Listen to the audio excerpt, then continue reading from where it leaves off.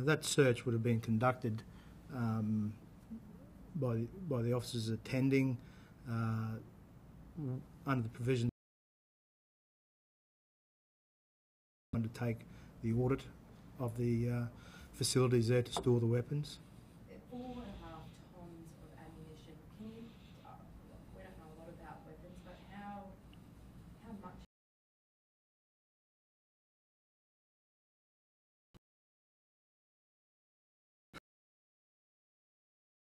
In comparison? Well, 4.2 tonnes of ammunition. Mines and Energy provide assistance to us to remove that, render it safe and remove it from the property. 4.2 tonnes of ammunition, various calibre of ammunition. I personally haven't seen it, but 4.2 tonnes is an extensive amount of ammunition. Any idea about how many thousand rounds that could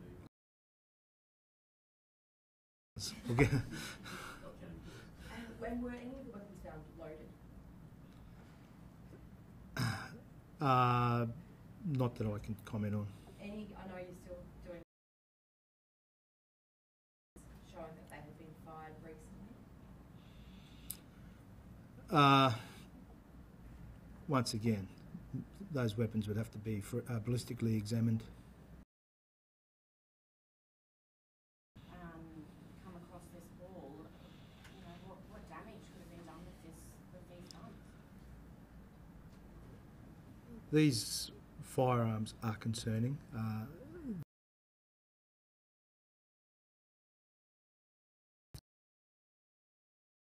Market, the value of the Glock, the handguns, would be around the $10,000 mark. Some of the military-style rifles would be around the $30,000 to $50,000 value on the open market. So conservatively, we're probably looking at a $2 to $3 million haul, including the ammunition. Was it true that you had to bring them down? No, that's not true. Have any of the men charged? Had they ever owned weapons? Were they?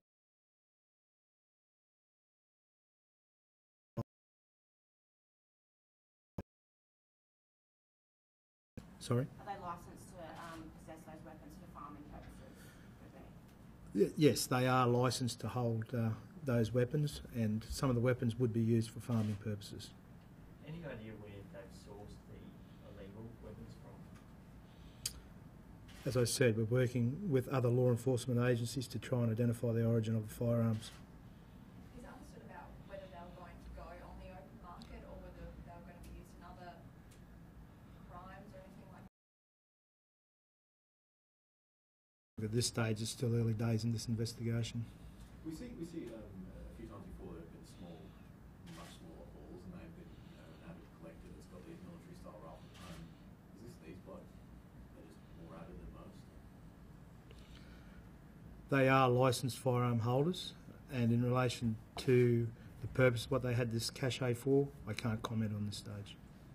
Were they on the property at the time of the search? Yes, they were. Were children there? No. Was anyone else at the property who wasn't arrested? Yes, there was 2 other persons present. Can you tell us a bit about that? No. Bruce, do you mind if we ask you, how do you feel about having... Positive here is the location of the firearms and the removal of them from the public. Any firearm that's being held unlawfully is one that we want to recover, and recovering this many is a great coup for us. Were you surprised at the volume? Did you go there expecting to find 328? I don't really want to go into the grounds of why they went there, but obviously there was an interest in the possibility that there was unlawfully possessed firearms there at the address at that time. How long do you think it's taken for them to build up this wall? Look, I really can't answer that question. 4.2 tonnes of ammunition, given the current climate of accessing ammunition, it's fairly restrictive. The firearms there are some firearms that are aged There are some modern firearms there, such as the MP5.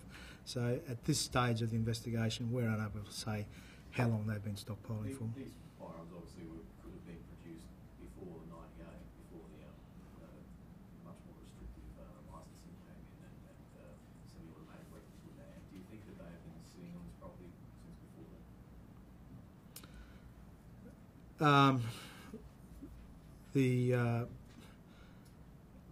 I'm not too sure as to how long they've been licensed firearm holders for. There are some fairly old would indicate to us that they're probably 20 to 30 years old. Could you take us through the cataloguing process? Like you'll be looking to see whether they've been fired, whether they match any other crimes. Can you tell us what you'll be doing now? I really can't say what the ballistics and forensics experts will be doing. They'll be identifying the serial numbers, other identification marks on the firearms. They will be test firing all the firearms, obtaining what we'd like to call a DNA profile of that gun. It will be matched with a national database to see if any of the firearms have been used in other offences. From an investigative purpose, we will be liaising with our law enforcement partners, trying to identify the origin of those firearms. This could really solve a lot more crimes, couldn't it? Well, we hope so, yes. And a lot more charges.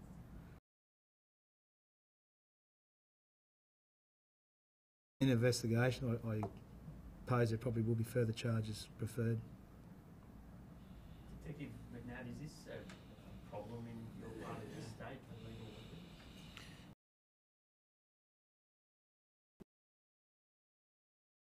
Firearms are removed.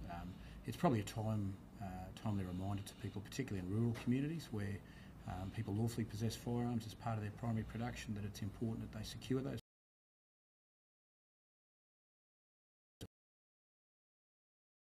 Area. It's not a particular problem for Central Region. It must have been, and they just kept finding gun after gun after gun. It must have been a surprise to see what the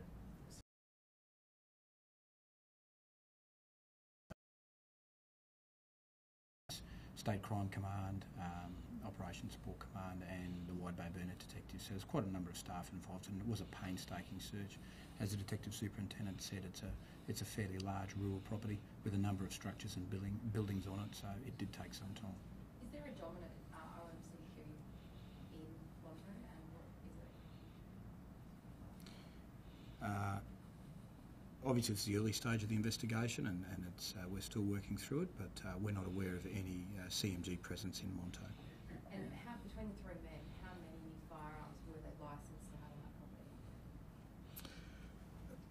In total, there were 71 firearms licensed to the property. They were also holding firearms for other persons. And of those 71, is it correct that some were licensed but they've been modified in a way that made their possession illegal? Or were all 71 of those firearms okay? Firearms that were located, we've taken possession of because there is a number of storage issues in relation to the weapons that we have collected. Could you, by any chance, just tell us the most obscure place you found one of these weapons? I mean, we don't have pictures of the property, but it'd just be really good to show. I mean, is there, you know, in the kitchen cabinet, in the fridge, in the... Look, really, I haven't been to the property myself, but virtually given the number of weapons, the weapons were located in dongers on the property, through sheds on the property. There was a storage facility.